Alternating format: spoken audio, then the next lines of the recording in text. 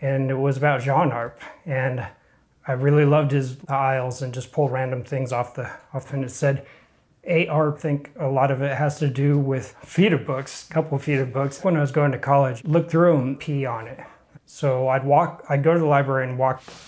So back day, I was walking through and there was a book, really thick book out back.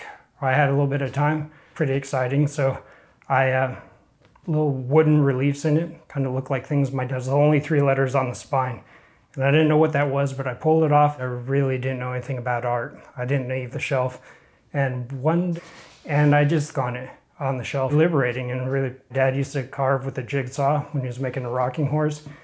And it was really, fell in love with art. And I had 2 or 3 feet but I had a lot of time in between classes down every day when I didn't know who Monet was.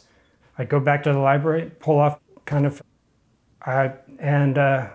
those 3 letters, ARP, just that weird name.